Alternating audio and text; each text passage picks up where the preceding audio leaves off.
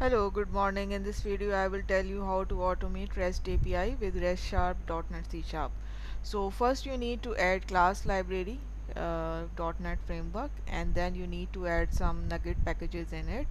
So I already have one project that is called REST API demo, and in this I will show my NuGet packages. These are the installed RestSharp JSON, and these are the test frameworks. So this is the step from this is the process, and then we have to add a new folder that is called DTO. So I add new folder, and folder name is DTO. In this folder I need to, for example, I want to automate APIs regarding the employees, so I need to convert this JSON response into the C# class, and for this we have many websites which automatically convert our JSON to the respective class attributes. So I just need to paste here, and then just need to click this, so it will convert your code, and I basically need this code for my employee class. So second thing, I need to add my employee class here, and this is the employee class, employee, and then like just add here, this is the employee class, and employee class, I just copy paste this attributes from here, but I already create a class, employee class, with all the attributes. So I just need to copy this from this document with here. So I will share all these classes with you, and this is the class that I need it. So you can see, we have data. I name it as data employee, that is the data here, and this I will call as employee here. So also we have some root employee, and in the root employee I have some method like create employee, and I have a method to get employee information. So this is asking about REST API helper, which is basically call the request and get the response and verify the content. So I need a REST API helper class, so I just need to add one class here, and for this class, REST API helper.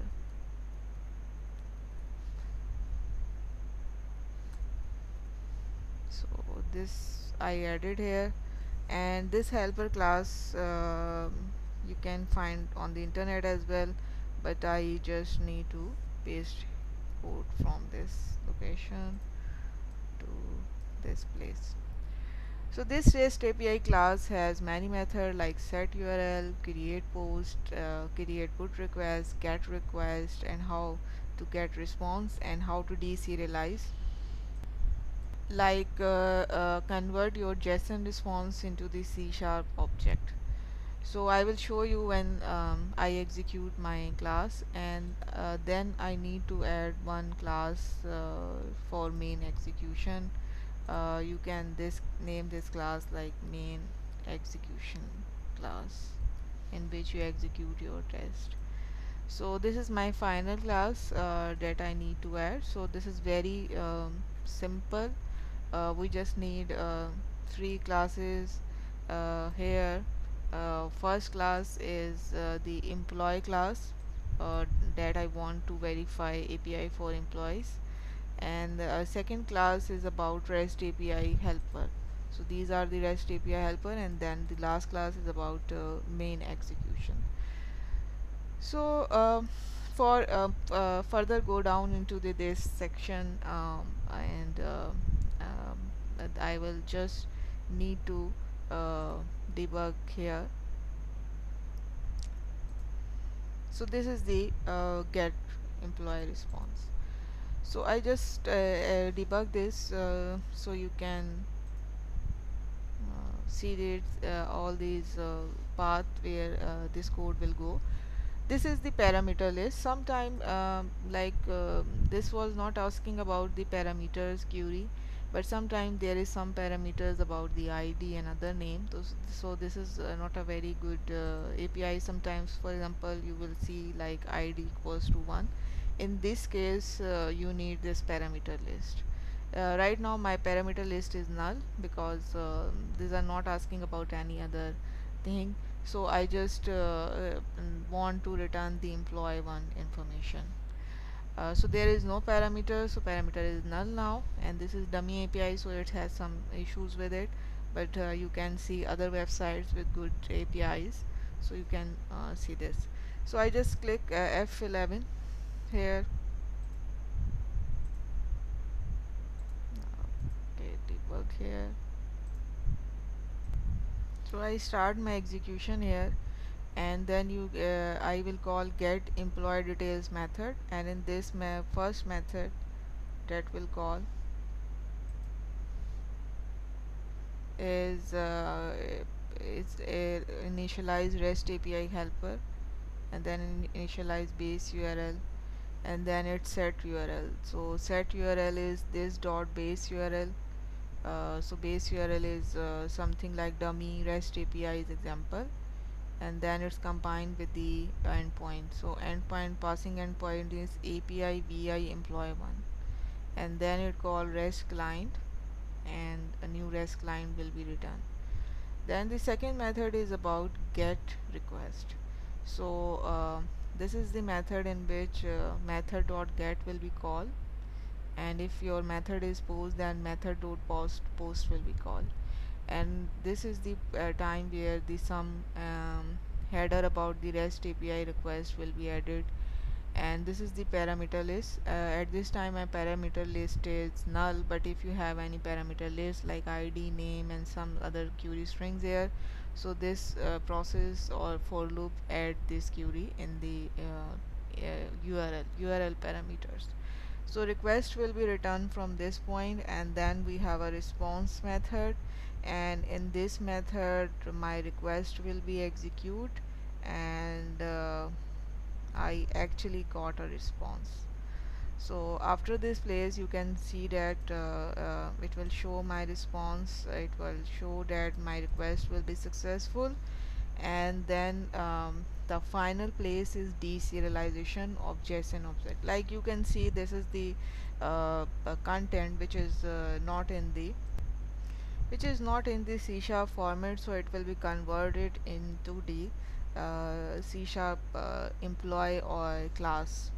So we can able to access it easily. So we have deserialization object. Through this method we can deserialize our code.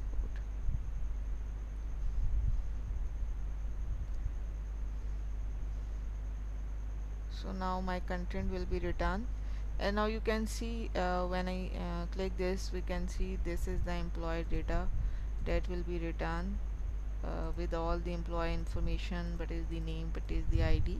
And same thing we will have see this when we call this API here, like we have an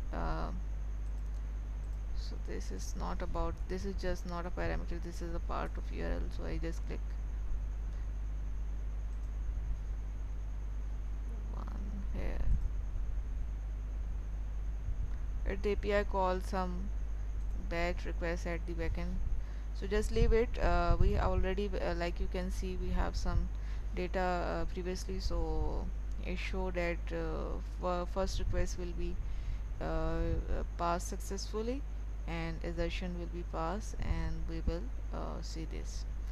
Okay, the second method is about how to create a post request. As you know that post request contains a body, and this body is I will pass in the request. So I will just need to I will add one endpoint here, so I will show you what did this request will do. So I just call this create employee, and this create employee class, when goes into the create employee, first you need a REST API helper object will be called, and base URL will be set. So what is my base URL? So you can see dummy.restapi.com, and it will be added with the endpoint, and endpoint is API vi create, and this set URL return the method. Then we have a JSON object. This is the same JSON object that you can see here, and is the then we have a create post request method, and this create post request method accept my header application.json, and then add parameter body, and then return the request. So we have my request will be return successfully, and then I execute my request, and my response will be returned here, status code okay and everything. And then I need to deserialize my code from JSON to C sharp, so my content will be changed, and now this employer information will be returned.